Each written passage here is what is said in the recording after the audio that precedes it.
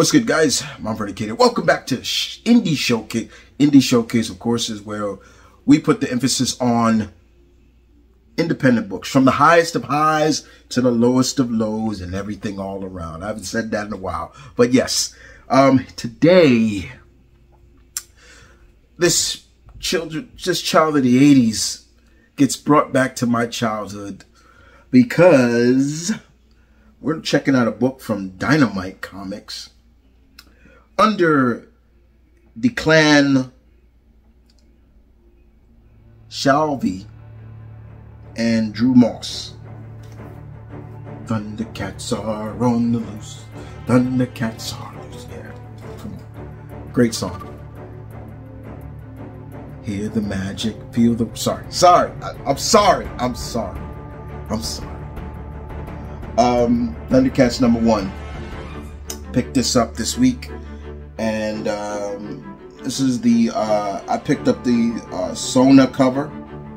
I like the cover. There was some other covers I like, but this one caught my attention.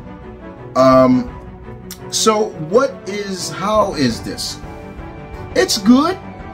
Basically what it is it's a retelling of the animated series in a sense. It's telling the story of what happened to the Thunderians. They talk about the Eye of Thundera. They talk about leaving Thundera and getting attacked by the mutants, the Plundarians. Lionel tells the story of how, yes, Jaga died. Jaga basically, he piloted our ship to Third Earth, but in the process, he didn't get in his stasis pod, and it killed him. He died of old age, which he did. If you ever watched the original series, he didn't just die of old, he turned to dust. That's just how it was. And of course, he talks about how his stasis pod got damaged, and basically he grew up, but still kind of had the mind of a child, as he talks about. He's still a cub, as he said. And we see him trying to live up to being the Lord of the Thundercats and being trained by Panthro and things like that. It was very Obi-Wan and Luke Skywalker-esque. I was loving that. I was like, yeah, okay, I see where you're going with that. We're seeing them scout the terrain of Third Earth, and we got Tigra looking and kind of hunting for food, and then Chitara comes in and says that Tigra, like, your grace and agility is your stealth and agility is great, Tigra, but it doesn't beat pure speed. And she says, I'll get it. And he's like, yeah, well, okay, but I'm just hungry. Now, the only thing about, I wonder why Tigra is drawn this way. Look at Tigra. Look at him right there. Look at him right there.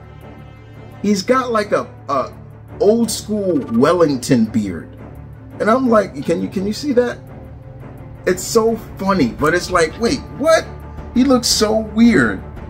I'm like, he looks weird. He looks, that needs to go. Like, I don't know why they drew him like that, but it's so funny. And then of course we see Wily Kit and Wily Cat. I mean, they're drawn a little differently too. I mean, look at Wily. I think it's Wily Cat. No, Wily Kit. She looks a lot different than her original look. I don't think they were twins. I think they were, but she looks way different. And of course we get the mutants. They have found them, and of course we get the classic Thundercats, oh! And then of course after that we get a glimpse of Mom-Ra, ever-living source of evil. I know my shit, man. Don't come at me. I know my shit. One of the greatest cartoons ever. Still to this day. Fuck them. Fuck that reboot, and fuck that bullshit that came out. The original is still the best Thundercats. Don't come at. I dare somebody to come at me. I dare somebody. Come on, bring it. I dare you. And so basically, Mum-Ra is awoken because he can sense the Eye of Thundera, the power. And of course, there's a fight between Slive and Lino, and of course the rest of the mutants, and Panthro and the rest of them come to help.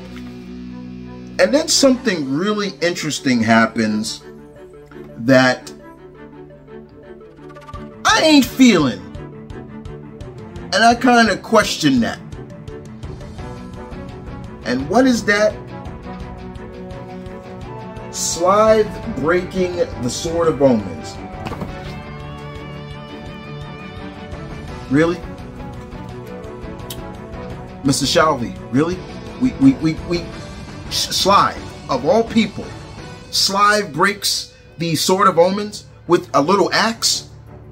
What are we doing here with that? I'm still on board, but what are we doing with that? Have you not watched the series? You know damn well that sword could take a lot. The only person that was able to break that sword was Tugmug. I think it was one of the Lunatics. He literally broke it.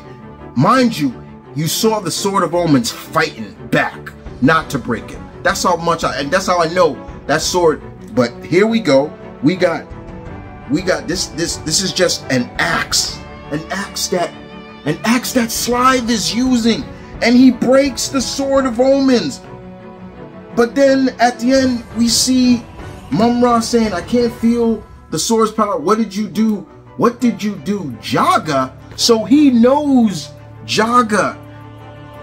What the hell? Okay, that caught me off guard. But when I saw that first showing Slive of all people breaking the Sword of Omens, I'm like, huh? What? Are you kidding me? No. There's got to be something. There's got to be something more to this. And then till I turn the next page and I'm like, okay, we'll see where. So I'm looking forward to issue number 2 right away. Y'all got me hooked. I'm like a big I'm like a grouper. Just show me the lore with the food. I'm coming at you. You got me hooked. The question is, are you going to keep me hooked? That's the question, Mr. Shalvey. Let's see what you got. The artwork was fine. Like I said, Mr. Moss's artwork is good. It's just the design for some of the Thundercats that's throwing me off a little bit, because for me, don't change something that doesn't need to be changed. And to me, the Thundercats, some of their looks should not be changed. Like I said, it makes Tigra having that Wellington beard makes him look old, and then he should be. And no snarf. That's the one thing. If somebody's asking, Chris is snarfing it, nope. So it makes you wonder where Snarf is going to come in. He's on the cover. Here he is right here. He's on the cover. But no Snarfer Snarf. He's not there. We probably, if they're making it seem like Snarf is a third Earth animal, okay. But there was something else that was brought up, and I'll talk about this later too in its own video. But Dynamite in May. Look who Dynamite is bringing. The Ghost. Space Ghost. Yeah. Space Ghost. Dynamite has Space Ghost now. I'm going to talk about that later in a solo video. But as of right now, was this good? For nostalgia's purposes, yes. It's everything you want. If you were a child of the 80s and you grew up watching the original series that came out in 1985, like me, like yours truly, I was 3 years old when that show first came out. 3. And I was loving it as a 3-year-old. I would go around, run around the house when my grandfather would watch me and just scream, Thundercats ho. If it wasn't Thundercats, it was He-Man saying, I got the power. Those were my childhood memories growing up with cartoons of the 80s. Everything about it. That is why, to this day, I do not. If you disrespect the cartoons of my era, I come at you with a vengeance. Because we're the golden era of cartoons. We had the best openings. We had the best cartoons. And yes, 90s kids, y'all continued where we started. That's why you're considered the Silver Age. And then from there, that's where everything started going down. There's no cartoons now don't really have intros anymore. Thundercats had one of the best fucking intros in cartoon history. Nobody can tell me any differently. Till this day, I'll bang out. I'll go on YouTube or watch from my Thundercats collection and just bang out to that theme. Just rewind it back and like, I'm just banging to this theme. No, that guitar solo in that theme is just fucking badass. Hopefully we'll see. It'd be great if maybe we'll have the Silverhawks guest star or the Tiger Sharks. They make, I don't know, just saying. Hopefully we get characters like Safari Joe and Mongor and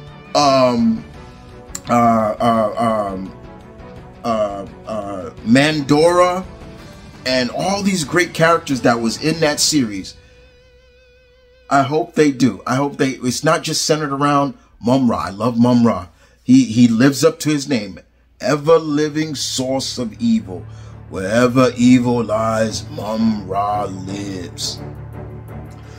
I can't do it up. My voice Mum-Ra lives. Mum-Ra. I'm not gonna do it. And then, you know, his laugh. Yeah. Sorry. It was good. It's good shit. But this is definitely nostalgia. It hits you in the. But that ending is really what kind of like, huh? Like what? So if you are a Thundercats fan, and if you are a child of the 80s that grew up with this, I say pick it up. If you are curious and you've never watched Thundercats, you guys better pick it up. Yeah, I'm just gonna say that. It's good to see. But this was fun. I just questioned the art direction for some of the Thundercats. That's all I questioned. Drew Moss, your artwork is good. It's just I question some of them. Like I said, Wily Kit is one. Her hair sticks up just as much as Wily Cat's. Her hair looks more like Vegeta than anything, and Tigra is doing it. But I tell you one thing I also did when I was reading this, all I heard up here was the original voice actors. That says a lot. Anyway, guys, you guys take care. Hope you guys enjoyed it. If you read Thundercats #1, please tell me in the comment section below what did you think about it. And with that being said, my fellow geeks, my fellow comic geeks, I'm out.